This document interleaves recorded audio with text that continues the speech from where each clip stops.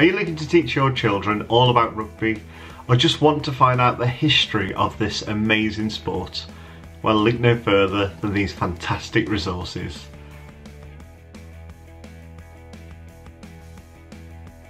Hi there, it's James from Twinkl.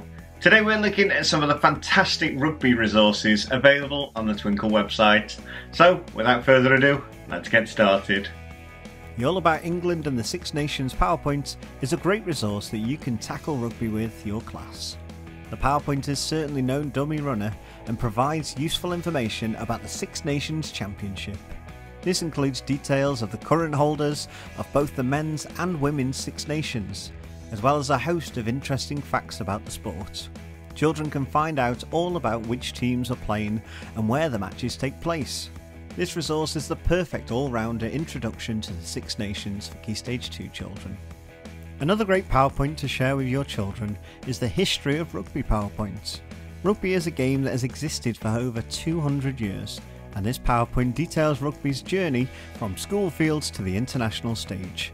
This informative PowerPoint follows rugby's history from the first recorded rules in 1845 to the present day and discusses championships such as the Rugby World Cup and the Six Nations Cup. If you're looking for a great resource on teamwork and values, then look no further than the England Rugby Six Nations Rugby Values discussion cards. Use these discussion cards to find out about the core values of rugby: teamwork, respect, discipline, sportsmanship and enjoyment. Find out why these values are important and how they are upheld in order to make rugby a safe and enjoyable game for all to play. This is a great way to show your children some real-life examples of how these values can be displayed by role models. Finally, if you want some cross-curricular resources, then the Six Nations Stadium Capacity activity is a fantastic activity for your next math lesson. This great maths resource involves solving problems in a real-life context by asking questions which relate to the crowd capacity of stadiums used for the Six Nations tournament. The worksheets are differentiated and each level introduces an extension activity. The Stadium Capacity Maths worksheet is perfect for analysing data with your Key Stage 2 primary school children.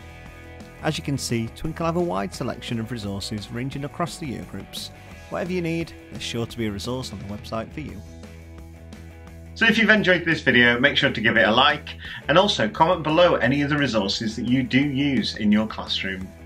Thanks for watching and I'll see you again.